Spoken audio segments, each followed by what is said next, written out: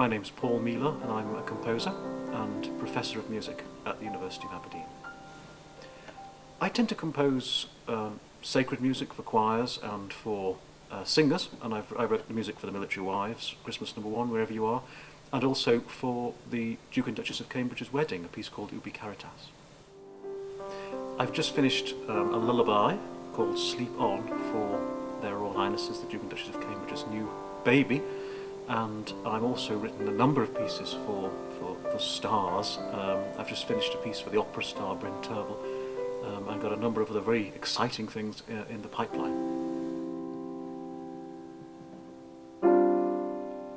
There are a number of things that I really love about this place. One is that it's small enough that you can get to know a lot of people, but big enough that you can have time on your own, which is, I think, very important.